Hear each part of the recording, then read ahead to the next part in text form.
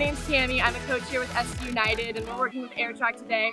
We're going to teach you how to do some side aerials. If you haven't checked out our other tutorials yet, you can check them out right here. Otherwise, let's get started. So guys, our first step to do a great aerial is going to be a strong cartwheel. You really want to make sure that your hands and feet land exactly in a direct line all the way down. Typically, I use the lines on the AirTrack that we can use so that we know exactly where we are, that when you go without hands, you are ready to go and have those basics down ahead of time. So our next progression is going to be our lunge and kick. So you're going to start with your front leg, your good leg right in front of you so that you have a really good support to drive your back leg. You really want to have a hard drive kick on the back leg so that you can get your foot over your head without having to use your hands.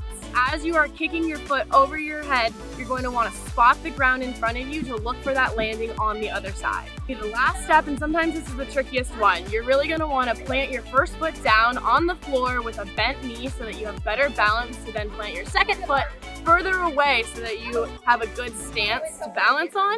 You're going to want to stand up and bring your chest up in your lunge so that you don't fall forward or knee yourself in the chest. Something that really helps me is to add an arm circle into my side aerial. So I step and arm circle my arms backwards and put them out to the side as I turn. This helps me turn my body and stand upright on the ending.